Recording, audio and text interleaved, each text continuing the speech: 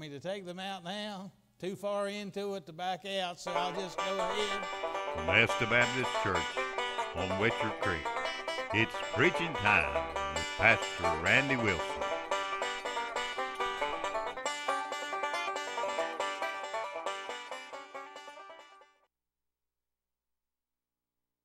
That are here, our regular people that are here, thank you for coming. It's preaching time.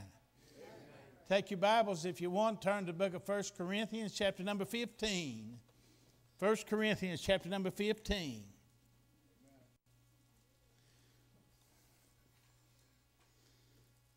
Then look at verse number 50.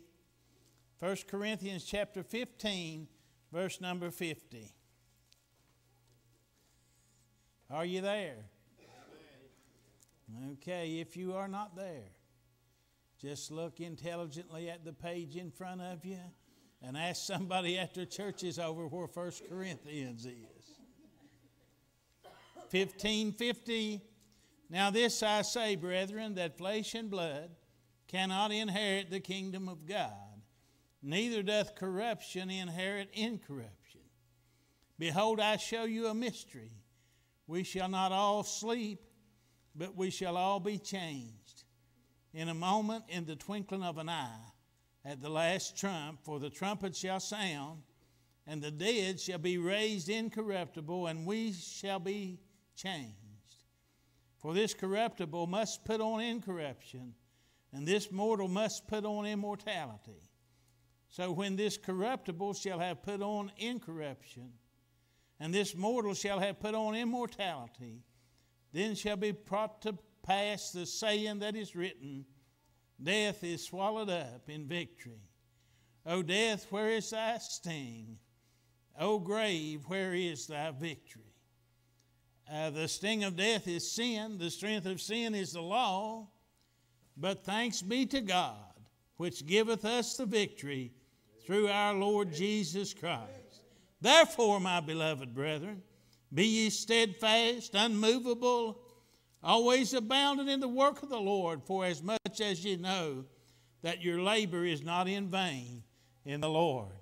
Call your attention again to verse number 57.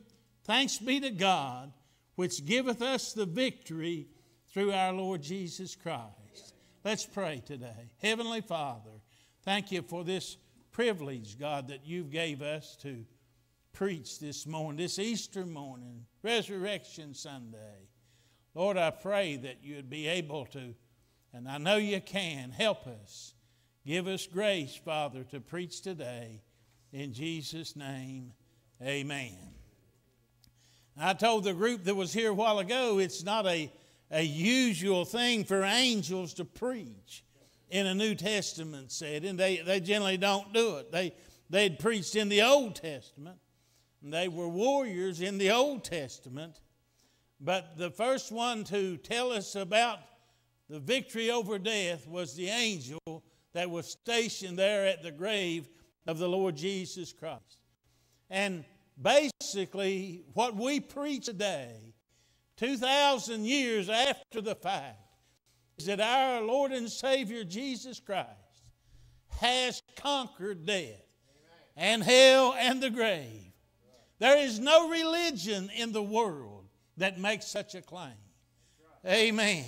If you were lost in the desert somewhere and you were traveling along trying to find your way out, and you came to Muhammad, and then you were in need of directions. How do I get out of this place? I can't tell up from down, north from south, east from west. And you were going to, I'm talking about 2015. You would come face to face with Muhammad. Well, I know where you'd be, because he's one place. Let that sink in a minute. If you were to come upon the Lord Jesus Christ, you could be in a different desert, in a different continent, in a different place. And you want to ask directions.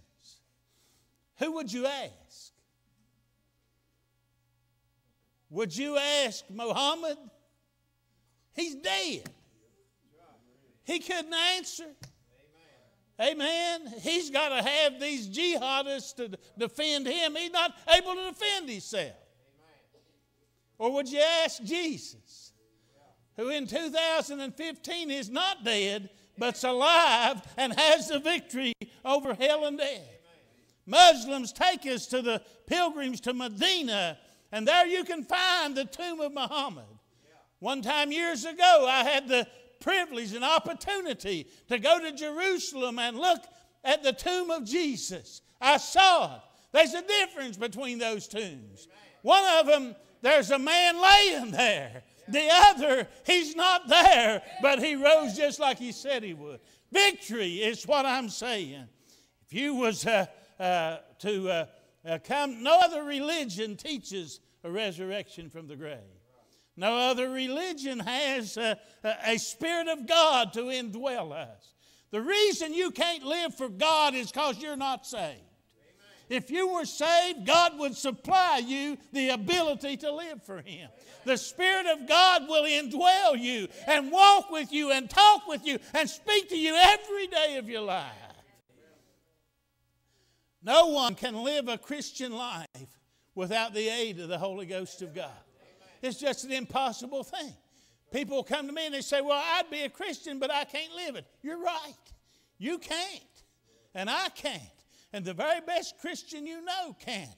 But when Jesus Christ sends His Holy Ghost into your life and into your heart, He can help you and aid you as you walk with Him along this way. If you were to go to the Buddha and you were to, well, he can give you a set of morals, but he cannot give you the power to enforce them.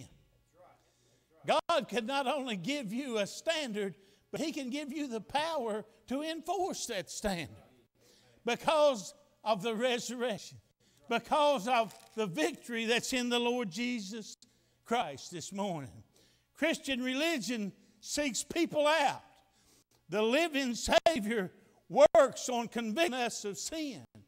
Luke chapter 19 verse 10 said He came to seek and to save that which was lost. Other religions, man seeks God, tries to set up some image that they have of God. But I thank you that night many years ago down there at the old Baptist church at Camel's Creek, the Lord Jesus came by looking for me. I wasn't looking for Him. He was looking for me. Job 11 says, canst thou by searching find out God? You can't find God by you looking for Him. I mean, if you look for Him because you're lost, you look in the wrong places. God is not in an idol. God is not in a statue or a test tube. You can't find Him. The only way you can find Him is whenever He comes by your heart and knocks on your door and said, hey, I'm here to talk to you today. Aren't you glad, Christian? Aren't you glad He came by your way? Jesus conquered death. I want to preach about that. Jesus conquered death. That's what we celebrate on this Easter day, Resurrection Sunday. We preach about Jesus who has conquered death. Number one, He conquered physical death. He was able to have the power over death even before He died.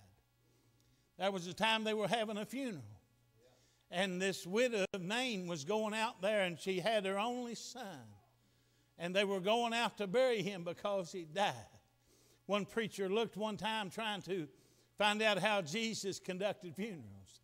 He had a funeral to conduct, and he said, I'm going to go to the Bible and see what Jesus did with funerals. Did you ever check it out, what Jesus does with funerals?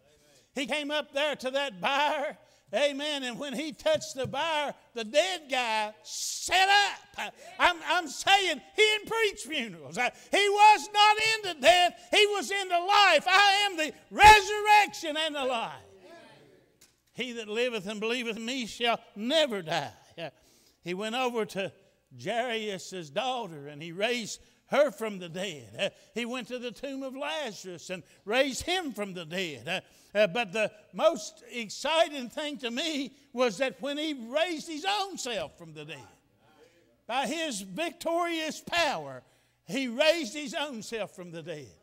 And the Bible said that the grave split open, and many of the saints that slept, can you imagine that after his resurrection, they went into town? I can't. All right, here is Abraham laying there, and Sarah laying there by his side, and the grave splits open. Abraham kind of elbows Sarah and said, "Hey, honey, get me some breakfast." That's the wrong translation. But anyway, he said, "It's time to get up." And after his resurrection, they got up, and they went into the city and appeared to many.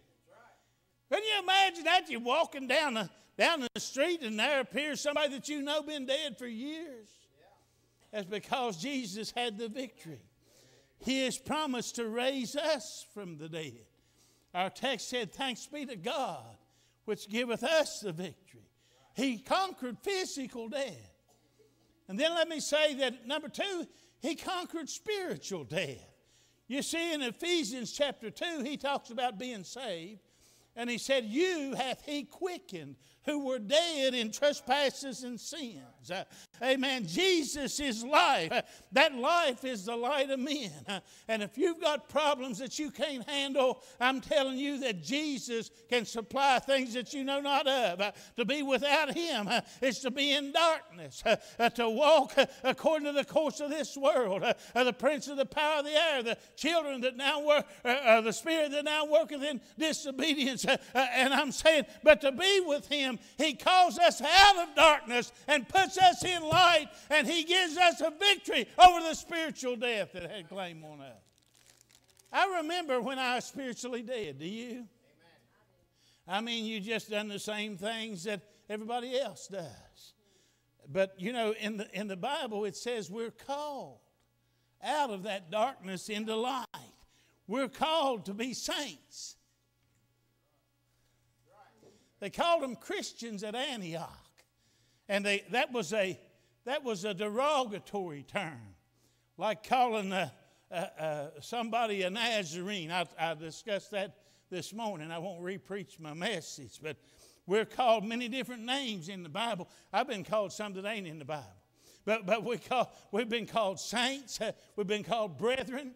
Been called believers, been called the church, been called Nazarenes, Galileans, anointed. A lot of things we've been called. But the greatest thing that ever I was called when Jesus said, "I came your way to call you out of darkness into light." A Christian is somebody that studies to follow and obey the precepts of Jesus Christ. Jesus gave us victory. He gave us victory over physical death, and he gave us victory over eternal death. Amen. When we believe the gospel, we gain the victory over spiritual death. To believe the report is to obey the gospel. If you believe it, you'll do something about it. You see, that's the difference between what we call easy believism and salvation. Is if you really believe it, you'll do something about it. Say, I told you this building is on fire. Amen. Is it easy to understand that if you believed me, you'd leave?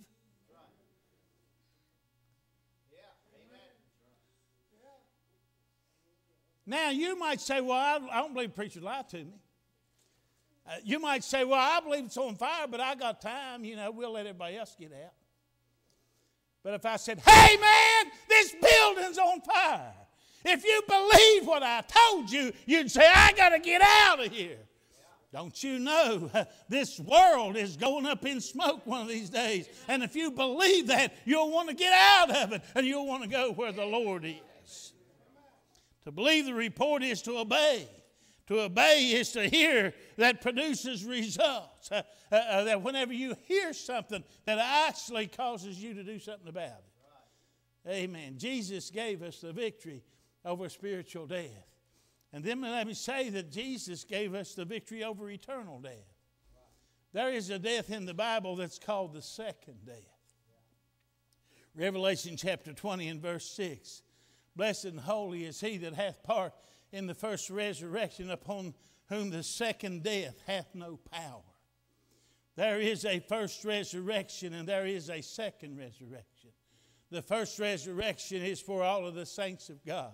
The second resurrection would be for all those who are not the saints of God. And that's the second of death. It said in Revelation, the second death hath no power on him. But in verse 14 of chapter 20, death and hell were cast into the lake of fire. This is the second death.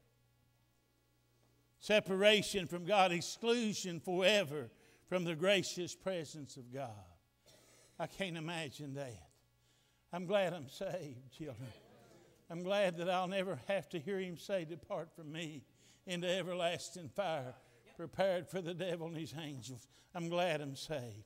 You see, Adam's sin caused our birth to be estranged from God. We were born in sin. It's just as normal for us to sin as it is for a bird to fly. People talk about, well, we got a little bit of light in us. No, we don't have any light in us. We're born in darkness. We're shapen in iniquity. And we just go to sin like a hog goes to slop. We go to sin like a dog goes to a water. I'm saying it's just a normal thing because of Adam. But did you know that through this Easter, God has made reconciliation with us? That through the gospel, we have been reconciled to God. We beseech you by the mercies of God that you present your body as a sacrifice. He said that we are ambassadors for Christ. As I stand up here today, I'm representing another country. And I'm telling you that we have the commandment from God to tell you, you can be reconciled to God. You do not have to die the eternal death. You can this morning have everlasting life because Jesus has made it possible. He made it possible by the resurrection from the dead. The Bible said that we must appear before the judgment seat of Christ. As Christians, we'll appear there, but as the lost, Matthew 25:41, they will have to appear and be judged give account. People say, well, I want just what's coming to me. Oh, man, not me. Amen. I want mercy. I threw myself on the mercy of the court years ago, and I cried out, said, God, have mercy on me, a sinner. I'd hate to have to give account for all of my wickedness. Amen. For all the times that I've lied. And what a Sunday school teacher taught us this morning, we all lie. A husband, the wife comes in and says, does this dress make me look fat? What am I supposed to say? Yeah, babe, sure does. And I'm going to tell you something. If you didn't have no dress on, you'd still look fat. You see, we all lie.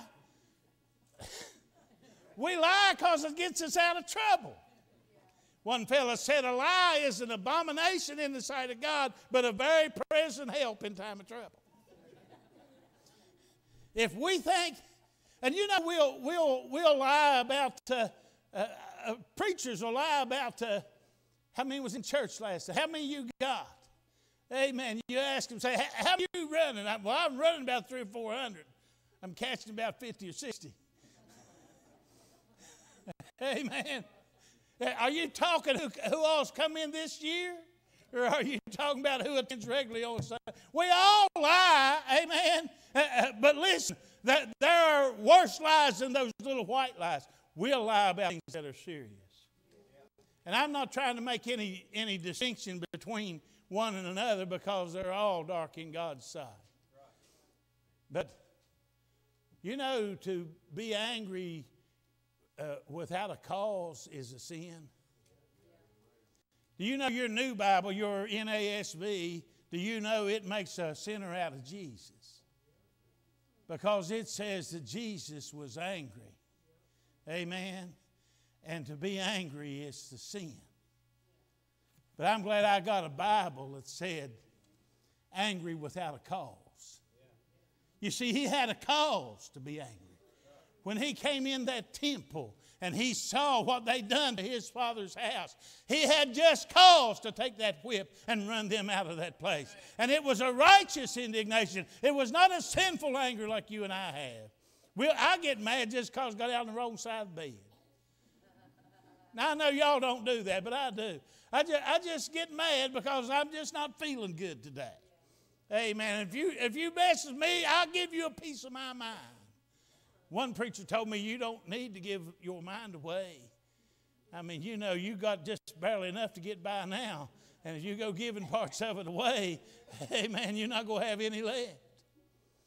But I'm saying that the things that are written in those 10 commandments are written there to show you that you are a sinner and that if you do not get right with God, that you'll never have eternal life. But because of Jesus, eternal death is not my product, because he took my sins and my sorrows, and he on the cross paid the penalty that I deserved to pay. I should have been crucified, but he died in my place. While he was hanging there, he said, my God, why hast thou forsaken me? You ever read that? I know why.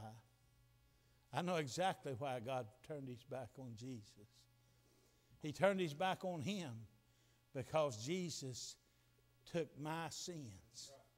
And when God saw the sin on his own son, amen, God saw his own son as a sinner, and he turned his back on him and left him to suffer and die alone. Hey, it wasn't only my sin, friend. It was your sin. It was the sins of the whole world. He's the propitiation for our sins, but not for ours only, but for the sins of the whole world.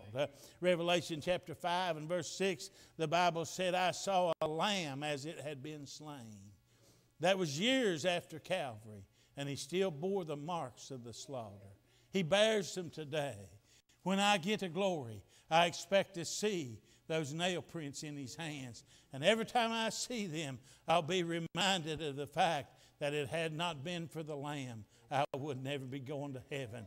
But like that old crowd, the whole group, a multitude, will sing there, worthy is the Lamb that was slain. Thou hast redeemed us to God by thy blood. He bore our eternal punishment, and he gives us eternal life. Eternal life cannot be found from Genesis to Malachi. Do you know that? Whenever you start this thing, you can't, then nobody has eternal life. Nobody. Eternal life shows up when Jesus shows up. And when he shows up, he is life. You can be born once and die twice. Or you can be born twice and die once. Maybe not even once if the saints are raptured out of here. Amen. He gave us victory today. He gave us victory over death. He gave us victory over physical death. He gave us victory over spiritual death. He gave us victory over eternal death. The second death, I've got the victory over it because Jesus signed my pardon. Amen. I read about this man back in the 1800s. The fellow's name was Wilson. I'm sure he wasn't. No, I'm not sure he wasn't kin to me. But anyway, he was accused of a capital crime and was sentenced to hang. The governor took a pardon and put it in the Bible, closed the Bible up, and walked over to Mr. Wilson in his cell and gave him a Bible. And the man said, I don't need a Bible, I need a pardon. The governor said, everything you need is right there in that book. I don't need the book. I need a pardon. You know what? If he had opened the book, there was a pardon there. Listen to me. Listen to me today. I want to close with this. You've got a pardon. You do not have to die the second death. You can live forever. God has gave you a pardon in this book. He said, Acts 16:31, whosoever shall call upon the name of the Lord shall be saved. You can be saved. I can be saved if we'll call on His name. Romans 10:13, whosoever shall call on the name of the Lord shall be saved. Acts 16:31, believe on the Lord Jesus Christ, and thou shalt be saved. John chapter 1 says, as many as received Him, to them gave He the power, the authority to become the Son of God, just by receiving what Jesus did. We celebrate Easter. We as Baptists, we celebrate Easter as a Resurrection Sunday. Some other time I might preach to you about the pagan holiday of Easter, but now we're talking about Resurrection Sunday. That Jesus, amen. Yesterday was a blood moon. You know what I'm talking about? Raise your peak a little hand there and say, I know what a blood moon. Yesterday was one supposed to be. I was going to go look at it, and it was cloudy, and I couldn't see it. But it was supposed to be a total eclipse of the moon that turns to, it makes it turn red, turns like it's bloody. Did that on Easter weekend, if you will. The moon's totally eclipsed because the earth gets between it and the sun. Is that right? My science doing pretty good there. And when the earth gets between me and the Son of God, my light goes out too. I don't have nothing but a bloody moon. Amen. But thanks be to God, He gave us the victory through our Lord Jesus Christ. I'm going to ask you, if you will, just to bow your heads at this time. Again, I do thank you so much for coming to church on Easter Sunday, that you came to be with us, and we're glad you're here.